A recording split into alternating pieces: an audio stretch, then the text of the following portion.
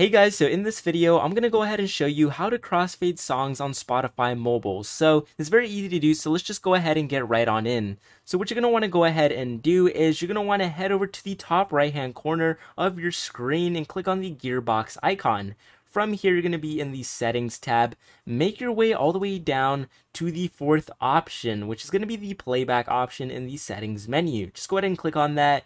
Now, you want to turn on crossfade. What you're going to want to go ahead and do is adjust the little bar right here to whatever amount of crossfade you want for your music. So, when a song ends, it is slowly going to crossfade to the next song. So, however much you want this to crossfade, you can set it to your liking. So, I like it 3 seconds. So, once I set it to 3 seconds crossfade, it'll now crossfade to the next song within 3 seconds of the song that I was playing previous of it ending. So it's very easy to do, guys. It's pretty simple. But with that being said, if you haven't already, leave a like on the video, subscribe to the channel. I'll go to see you guys for the next video.